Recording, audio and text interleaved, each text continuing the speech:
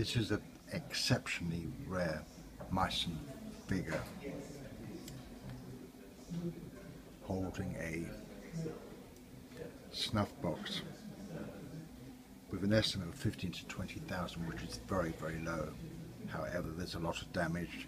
It has been restored at the waist. The arm is also restored. This hand is broken, as you can see. And of course, all these factors make a difference as to what a piece is worth and what someone is prepared to pay. Of course, the hat is also restored. Of course, the argument is quite possibly a figure like this in perfect condition might sell for £100,000.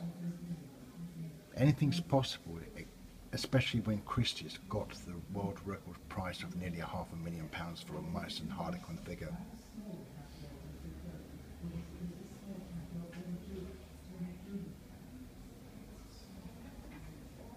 And this particular figure has very, very vibrant colours for its enamelling.